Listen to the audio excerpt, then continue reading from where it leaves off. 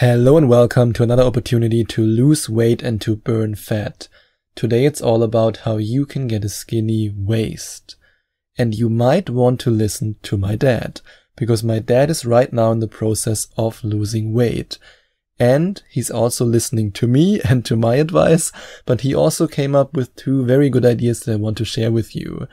And if you want, you can stick to my dad's one plate policy and leave the pots and pans in the kitchen. These are his two psychological ways of how he can lose weight, and it actually works, believe it or not. At first I thought, that's a weird way of doing it, but if it makes you happy. But then I saw the results, and here's why it works.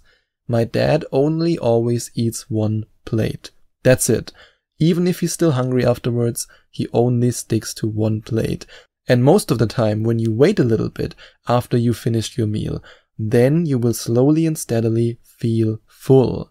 But if you're in the process of eating, especially when you're eating very fast, and you then finish your plate and you immediately then take the next plate, then your body doesn't have the time to adjust to the amount of food that you take in your body. And then as a result, your brain doesn't recognize that you're actually already full, and then you won't feel full. That's why you should eat slower and only stick to one plate. And what he also does is that he leaves all the food in the kitchen, like all the pans and the pots that contain the food are in the kitchen. And this simply helps him to not reach to the pan or to the pot to get another plate, which would be very easy if he would put the pots and the pans on the table. But instead, you first have to walk in the kitchen, and the more friction you put between you and the food, the less you will consume. It's really simple psychology, and there's actually been studies about that, where they had a look at people who, for example, put unhealthy food directly on the table or somewhere in the cupboard. And in every study, the people who put it directly on the table were consuming more unhealthy food than the people who put it in the cupboard. Even if it's just 1 meter more or 2 meters more away or just one cupboard away, it makes a huge difference. So that's the advice that my dad is following, and it can also help you to lose fat and to lose weight. And say yes to exercises that focus on the belly and waist area. Because if you build lean muscle mass in the area where you want to burn fat, your body's ability to burn fat in these areas will be improved. And that's why you can do crunches, you can do sit-ups, and especially one thing that I always tell my clients about, bicycle crunches. They are really effective when it comes to getting a skinny waist. And only say no to unhealthy fats, but not to healthy fats. So many people believe that they can't eat any fat if they want to lose weight and if they want to get a skinny waist. But the only fats that you should stay away from are trans fats. And yes, trans fats are contained in all the delicious food like pizza and pasta and French fries and chocolate cake. These foods are loaded with trans fats. Instead, focus on eating healthy fats. Because like I just said, many people believe that they have to avoid fat, but that's not true. Eating a certain amount of healthy fat is essential for a balanced diet and can actually help you to lose weight. So the fats that you should eat are polyunsaturated fats, for example, omega-3 fatty acids found in salmon or herring or walnuts, and other types of healthy fat, for example, monosaturated fats, which are contained in avocados, nuts, seeds, and soybeans. And these fats can actually help you to prevent the accumulation of belly fat, and they can also help you to lose belly fat, which can then lead to a skinnier waist. And get a skinny waist with the help of probiotics. And scientific research proves that certain probiotics may inhibit the absorption of dietary fat, which increases the amount of fat excreted with feces. In other words, your body absorbs fewer calories from the food that you eat. And strong evidence also links obesity to inflammation throughout your body.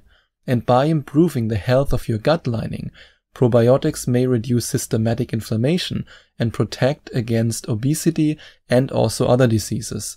And in particular, studies have found that certain strains of the Lactobacillus family can help you to lose weight and belly fat. And that's exactly where I want to introduce the one and only supplement that I recommend to you if you want to get a skinny waist. And if you want to find out more about this supplement, then you can go to loseweightpodcast.com/video, or you can click on the first link in the description. And when it comes to what I just mentioned, that certain strains of the Lactobacillus family have been scientifically proven to help you lose weight and belly fat, I want to mention 2 of the ingredients of this supplement that I recommend to you. And the first ingredient that I want to mention is Lactobacillus casei. And in a study featured in the Journal of Beneficial Microbes, scientists discovered Lactobacillus casei contributed to significant decrease in body weight. And the second ingredient I want to mention is Lactobacillus plantarium. And researchers discovered that Lactobacillus plantarium reduced body weight and fat tissue without reducing caloric intake. And that's why I'm such a big advocate for this supplement. And so many of my clients have incredible results with it. And if you want to find out more about it, you can go to loseweightpodcast.com/video, or click on the first link in the description to watch the video. Or you can also go to loseweightpodcast.com/letter if you prefer reading about the science behind the supplement.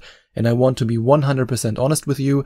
If you decide to invest in this supplement with one of these 2 links, I receive a commission for it, but I only recommend it to you because I truly and 100% believe in it, in its scientific evidence, and also in its power to help you to lose weight and to get a skinny waist. And then I invite you to consume both insoluble and soluble fiber. Try to incorporate a wide range of high fiber foods into your diet to get the benefits of both soluble and insoluble fibers. For example, insoluble fiber can be found in food that contains whole wheat, flour, nuts, beans, and green vegetables. And examples for soluble fibers are oatmeal, barley, peas, and beans, and also apples and carrots, for example. I, for example, start my day with oatmeal and lupine flakes, and both oatmeal and lupine flakes are very high in fiber. In fact, lupine flakes are extremely high in fiber and also extremely high in protein. That's why I only add a little bit of lupine flakes, and then I usually put boiling water in it and make porridge. I think it's called porridge. I just make some kind of mix of lupine flakes, hot water, and oatmeal. That's how I start my day. That's how I improve my metabolism, and that's how I make sure that my digestion works properly. And then choose your sources of carbohydrates deliberately. Avoid processed carbohydrates like white bread and pasta, pastries and chips and all that stuff that's so delicious, but that's not good if you want to lose weight and if you want to get a skinny waist, because there have been a lot of scientific studies that link bloating to the consumption of white bread and pasta. So instead of eating white bread and pasta, choose slow release carbs, for example from whole grains or from root vegetables. I, for example, get a lot of my carbohydrates from sweet potatoes, and also every now and then from quinoa. And move as much as your sedentary lifestyle allows it. I, for example, work while standing. I move a lot. I don't sit all day long. I have a specific desk that allows me to sit and to also work, or let's say to stand while working and to sit while working. And this allows you to move while you're working. It allows you to not sit all day, and this can help you to get a skinnier waist. And avoid processed food as much as you can. By definition, a processed food is a food item that has had a series of mechanical or chemical operations performed on it to change or preserve it. So processed foods are the foods that typically come in a box or in a bag and that contain a lot of different items on the list of ingredients. And a lot of these items are not that healthy. And also be extra careful when you, for example, buy cheese or bread or yogurt that is marked as low fat or non-fat, because even though these products may contain less fat, they often are packed with extra sugar and empty carbohydrates that offer almost no nutritional value. But now I ask you, what if you still can't say no to processed food every now and then? What if you love pizza and pasta so much that every now and then you have to eat it? Well, it won't be that terrible if you have the right supplement that helps you with your weight loss. And like I just mentioned before, if you want to find out more about the one supplement that I recommend to you, you can click on the first link in the description or also on the second link in the description. So if you want to watch the video, go to loseweightpodcast.com/video. And if you want to read about the science behind this supplement, the science behind these different ingredients, these different probiotics, then you can go to loseweightpodcast.com/letter.